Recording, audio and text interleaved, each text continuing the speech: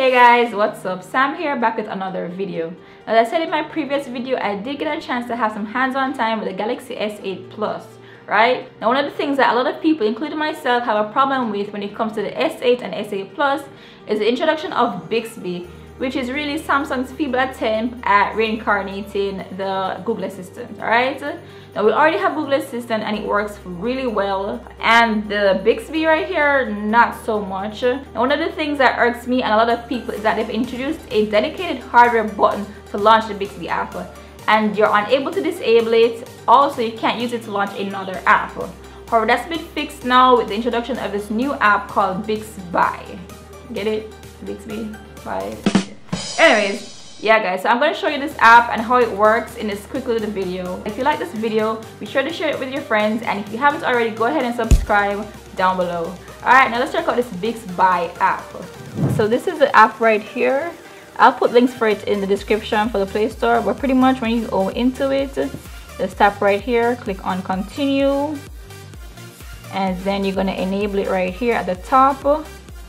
And you should scroll down to Bixby. So right here you can select what you want to launch when you click on the Bixby button. So it could be the voice assistant, launch an app, bring up the recents, home, toggle a flashlight, phone dial, or whatever.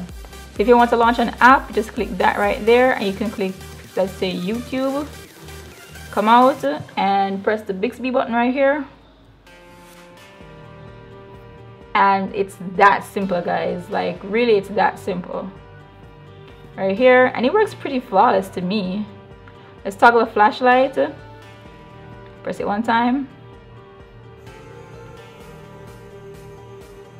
Yeah, it seems the flashlight is not really working. It just brings up Bixby. Let's try it again.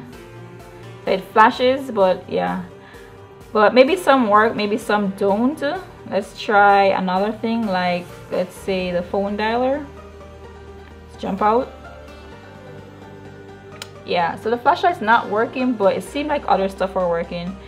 But yeah guys, this is pretty cool and a very neat and handy thing to have. If you have a Galaxy S8 or S8 Plus, then definitely you might need to remap this, because I'm pretty sure you're not using Bixby. Go ahead, download this app, and now you can remap your Bixby button.